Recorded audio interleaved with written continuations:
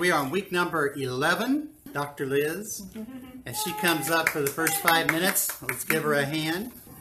It's sufficient for us to know that the laws of God, the instruction of the Lord. Yes. A lot of people get messed up with the law of sin and death is the law that Jesus abolished. So that's no more. We're free from that because of the blood of Jesus. But the instruction of the Lord is still in effect. And that is his word to us. He gave his laws because he loves us. Amen. It's just like when we have rules for kids in our home, for our children, because we want them to take care of themselves. We want to take care of themselves, of them. And so we give them laws or rules to live by. And that's how these laws of the kingdom are applied to us. But because we have the Holy Spirit, they are being written in our heart every day until we become fully mature in the Lord. But let me say this. The laws of the kingdom are simply defined as anything God says for man to do. In the garden, there was a law. God gave Adam a law. Because anything that God says to do or not to do becomes law to us. You know, even when he speaks to us prophetically to our lives, that's why the laws are written in our heart, so that we will know what to do. Because let's say that God gives us a word about us doing something for somebody or not doing something to somebody, right? The guide that we have, or the measurement that we have on that, is the Word of God. When we hear the Holy Spirit speaking to us about a particular thing of subject to do or not to do, we measure it up just automatically. We weigh it with the Word of God because the laws are written in our heart, right? So therefore, we know when He's speaking and when it's His Word. So if God tells us prophetically something inside of us to do or not to do, then that becomes law to us when He answers. Amen. Amen. So we got to realize that the law is more than just a set of rules, which He intended for our good anyway, but it is more than that. It's His love to us expressed in a way where He is speaking to us every day. So that becomes law. There's a lot of things I want to say here, but let me just go into just one scripture, because Paul tells us in 1 Timothy 1, 8 through 11, and I'll close with this. But we know that the law is good. This is Paul speaking. If one uses it lawfully, that means as we have received it from God in our hearts. Realizing the fact that the law is not made for the righteous man, but for those who are lawless and rebellious. It is for us to measure by. So we know it's not for us, but the actual instruction of God is what we get from God, so that we won't get into any of these problems. That's right. Okay? That's right. Amen. Praise the Lord. That's all I've got. That's good. Amen. All right. We're going to talk about the person of purpose. The person of purpose. Who you are. Do you know who you are? Literally, we're going to talk about your kingdom name. Okay. So let's get started. And we prayed before the class, and we were anointed. Hallelujah. We shared on purpose. Week 2 was protocol. Week 3 was the path. Week 4 was your prophetic mystery on kingdom purpose. Then next was power and authority. Next was passion. Next was perfection. Then we had promotion. Then we talked about prayer. And tonight we're going to be talking about our person. Who are you? And a lot of times we feel like we're a collection of all the people we've ever known. But you actually have an identity that is unique as your thumbprint, your fingerprint. That's what we're going to talk about tonight. The name of Jesus Christ, and again, I'm looking on this sheet that we prepared for you that you can get at our website. The name of Jesus Christ declares his nature. When we talk about your person, we're going to be talking about who am I? Literally, we're going to be talking about your kingdom name. How God calls you. Wow. The name of Jesus Christ declares his nature. As he is called these things, and you've read this, he's called I am. Did you know that's a name? Yes. And it's all in caps. I am that. Because I am that I am. He literally is the word of the creative nature of God. So, the name of Jesus Christ declares his nature. He's called I am. He's actually called capital W, wonderful. He's not just saying he is wonderful, and he is. That's his name. But he's saying that's his name. He is Counselor, capital C. He is the Prince of Peace, capital P. He is the King of Kings. That's his name, capital K. And the Word, capital W, of God. That's why it's important that you know your name, as it describes who you are. Because a lot of us have suffered identity theft. And I don't just mean in your wallet. Right. I mean, a lot of people walking around as copy of a copy of a copy of a copy. Yeah. And God wants us to know who he designed us to be. Everybody say amen? Amen. Amen? We've got to understand that at the name of Jesus, not just because there's something mystical about the name Jesus, but it's what the name represents. It's not Jesus and his last name is Christ. No. Right. But it's Jesus the Messiah. His name, at his name every knee shall bow and every tongue shall confess that Jesus is Lord to the glory of God the Father. But who am I in this?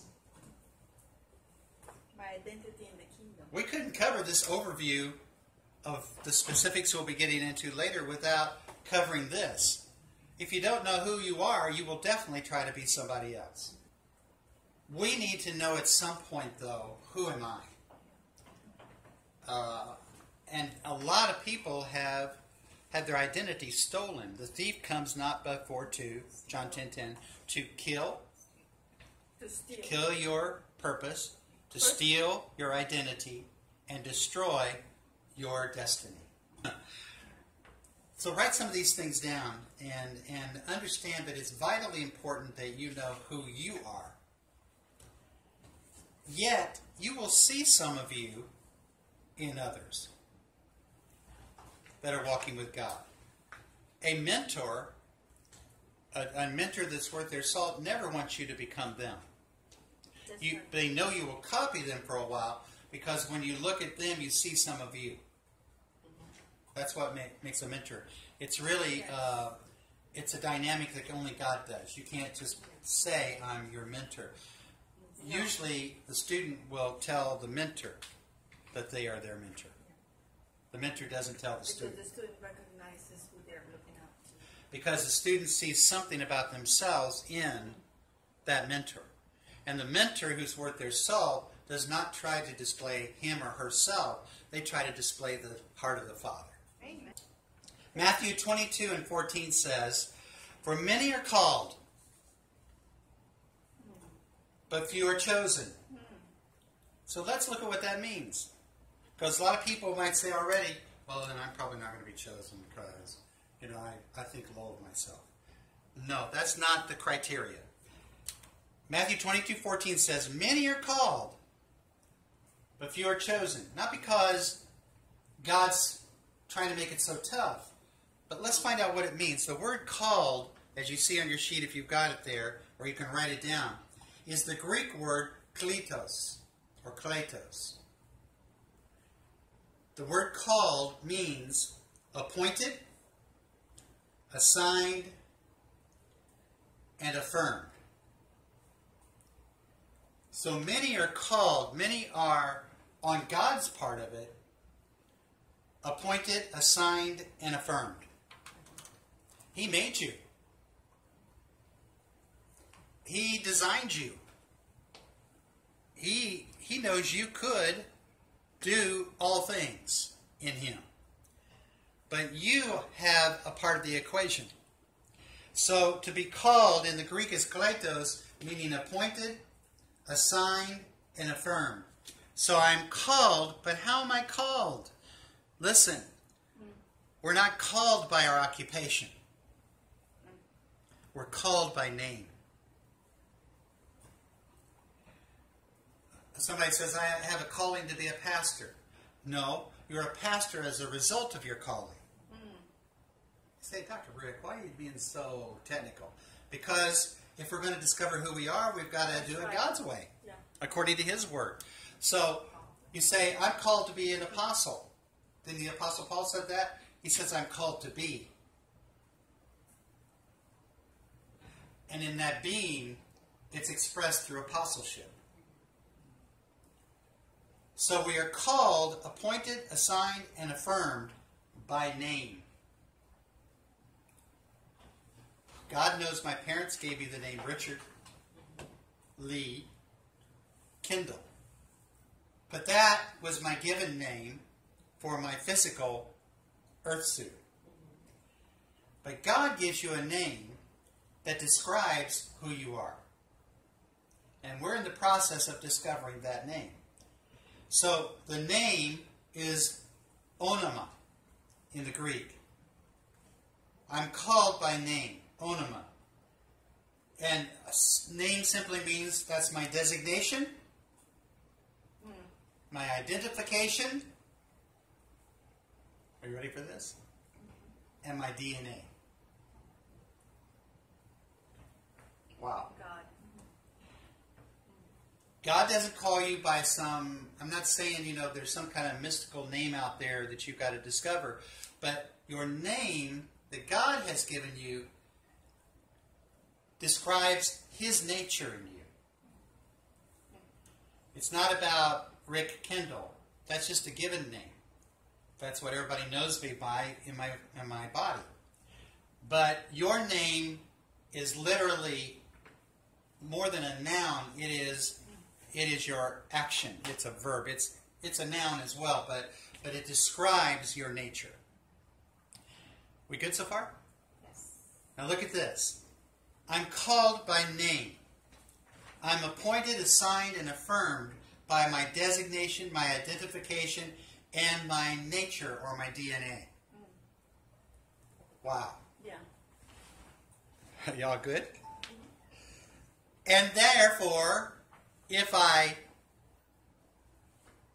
will allow God to bring me on my journey into who He called me to be, then I will be chosen.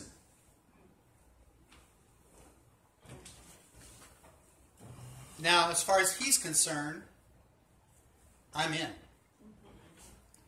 But it's whether or not I will agree and participate. I have a choice. So the word chosen is electos or lactos. You know what word we use? Elected. Yeah.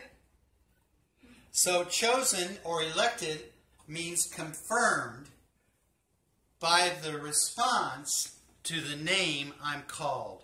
Well, I know this is deep, but are you getting it? Let's say it again. I'm called by what? By my name. I'm not called by what I do. I'm called to be a pastor. You're called to be. And the result will be what you're doing right now. And you may be a pastor, but then God may actually transition you into new and other areas. Yes. So our purpose remains the same, but our journey unfolds it. So I'm called by name. And if I hear the name I'm called by, I'm chosen Because you heard because I responded.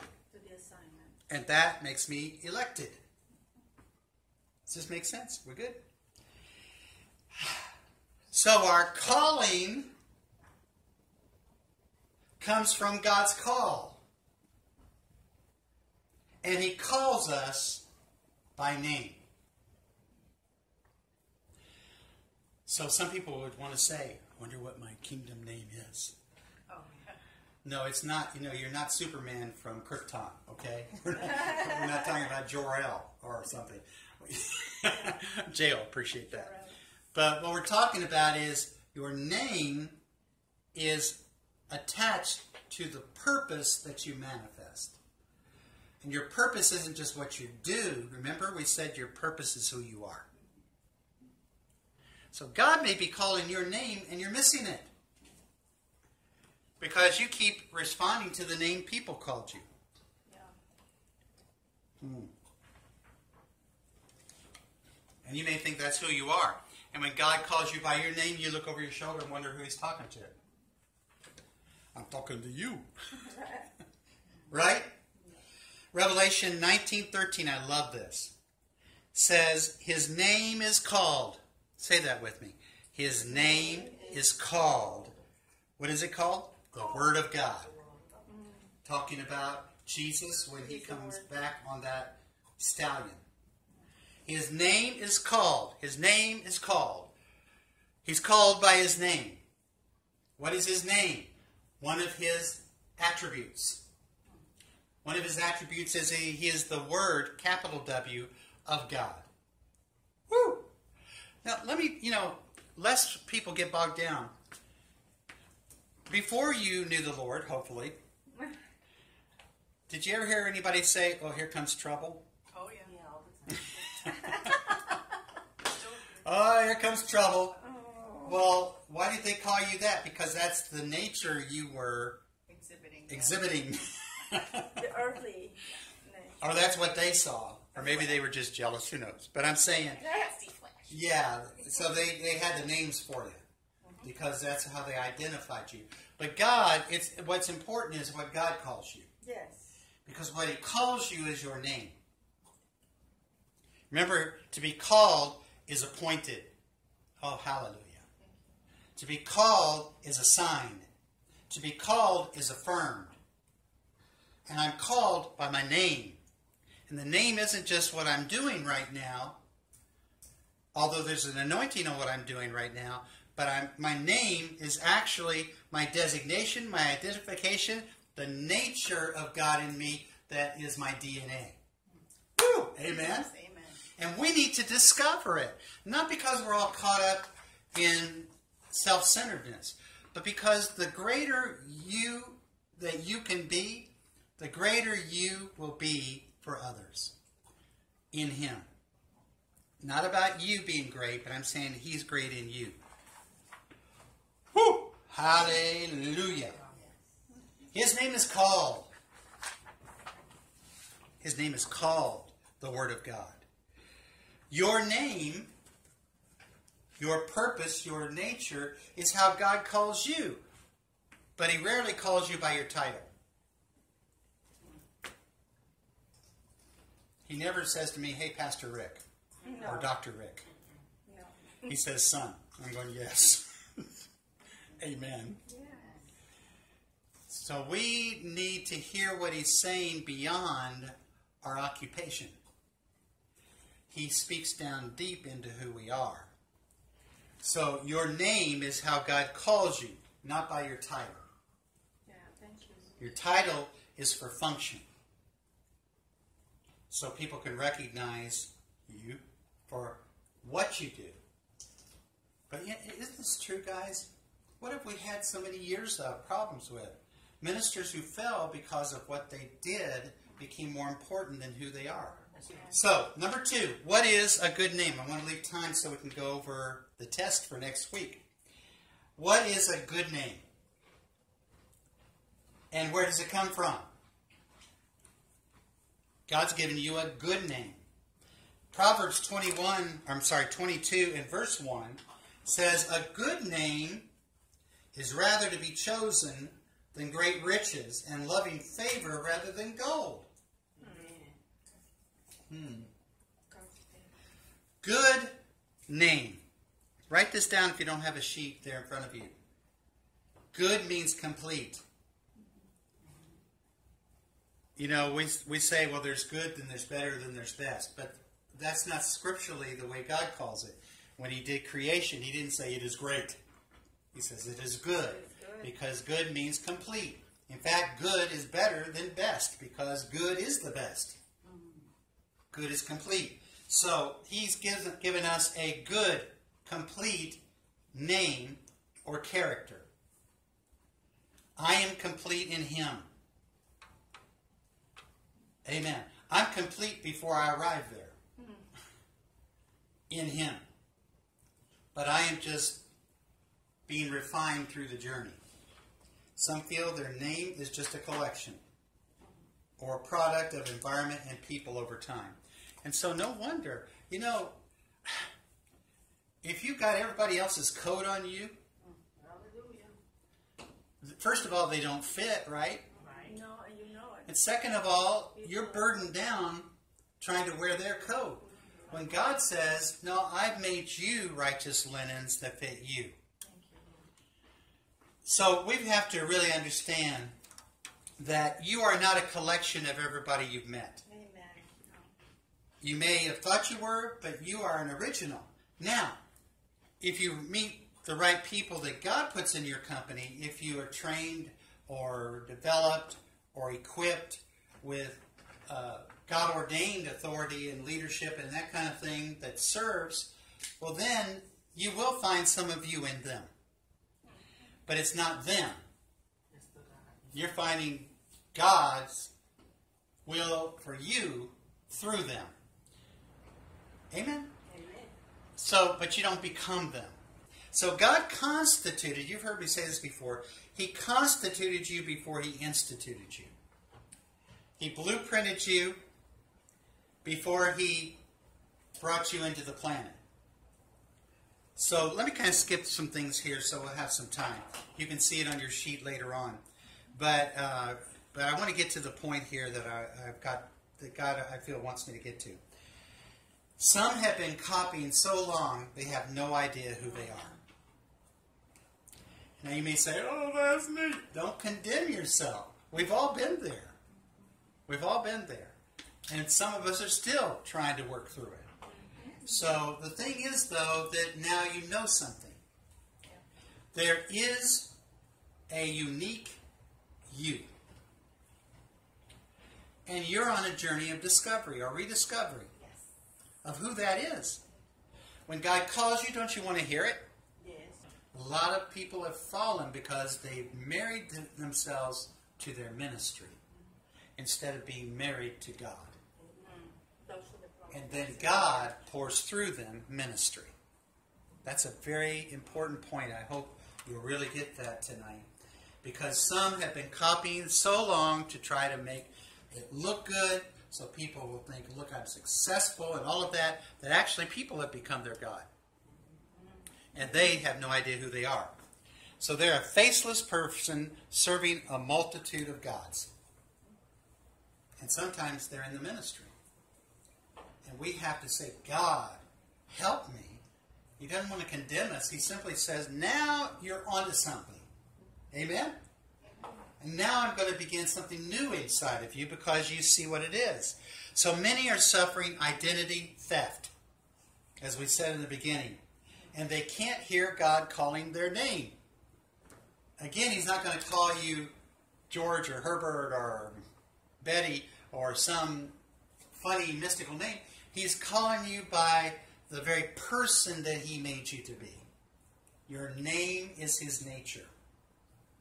And he formed you and fashioned you to be unique as your fingerprint. Isn't that exciting? If we're getting our worth from who we know. Hey, I rub shoulders with them. Yeah. You know, I'm worthwhile. If we're getting our worth from what we have. if we're getting our worth from where we've been. I've been to 5 countries, you pretty much should follow me. If we're getting our worth from a position we've obtained, then we are prime target for identity theft, spiritually. I have to get my worth completely from God. I have to. He has to say, well done. There's going to be times even your family may not fully appreciate your stand, your relatives and so forth. You have to decide, I want to reach out, I want to love them, I want to help them, I don't want to look like I'm all that in a bag of chips, but I definitely have to make a stand because I care about what God thinks. It's so important. Note, God allowed Adam, this is what I want to kind of bring us to before we close here. God allowed Adam to name animals in the garden. I was going to bring that up. Yeah. He allowed him to name animals. And that was what they were, what? Called. In other words, when he named them, they became that. That's how much authority God gave Adam in his stewardship of the garden. And how much wisdom. Yeah. Just natural wisdom. And in fact, God told him, name the animals, and that's what they'll be called. But when Adam fell into corruption, he lost dominion and allowed things to name and dominate him. But we've been given a new name, a new distinction as blood-bought kingdom citizens. Jesus became a first fruits of restoration of kingdom dominion. Aren't you excited? Yes. So no two fingerprints are the same, and the same is true concerning your distinctive kingdom identity. And you know what? Our journey is a process of discovery. What it is. What it is. Amen? You are an original, Dorothy. You're an original, Paula. You're an original, Liz. You're an original, Rick. You're an original out there. Yes. God has made you that so that you can discover His purpose for you on the planet. And our journey is a process of uncovering and unfolding what that is. Wow. We are a snapshot of the kingdom Yes. that is coming. I like that. You know what I am? I'm a manifestation of Thy will be done. Yes. Yes. On earth as it is in heaven. Now let me do this very quickly. I hope this is a blessing tonight. Amen. I want to go over the test that we're going to have next week. I'm going to give you the answers to the test next week. Here it is. 10 questions next week. Now I'm giving you the answers. Next week the books will be closed. The sheets will be put away. Nobody can look at their notes. So I'm giving you the answers tonight so that you can rehearse this. Number 1. In Eden, Adam and Eve trespassed by taking ownership instead of stewardship. The next question next week will involve this. Purpose is who I am. Passion is a hint to purpose. Vision is why I am. Mission is what I do. That'll be put in the form of either true or false, multiple choice, fill in the blank. Each question will be worth 10 points, so all of you can get 100 on this test. Number 3, answer to the question of next week's test. The biblical word for protocol is pro through to his call or order. Number 4, a path is designed to direct the feet, or literally called our DNA. Number 5, a revelation is really just an introduction to another mystery. Remember that? When we covered that in class? These are questions all over the last 11 weeks. Number 6, 4 measures of power: character, stature, office, and assignment. Number 7, the stature of Christ is maturity into who you were formed to be and are now becoming. That'll be put in the form of true or false or multiple choice and so forth. Number 8, we are born with the DNA of honor, but it takes process to become honorable. You ought to read the questions carefully next week because I've been known to try to trick you. But I love you. But I want to see if we're paying attention. Number 9, prayer in the Greek is prosuk, or forward thinking, or prophetic word. It's an interconnecting two-way conference call. And then number 10, we are called kletos by name and chosen, elected by response to the name we're called. Those are the 10 answers. And next week we will have the 10 questions. And as we always say, what guys? To To the king.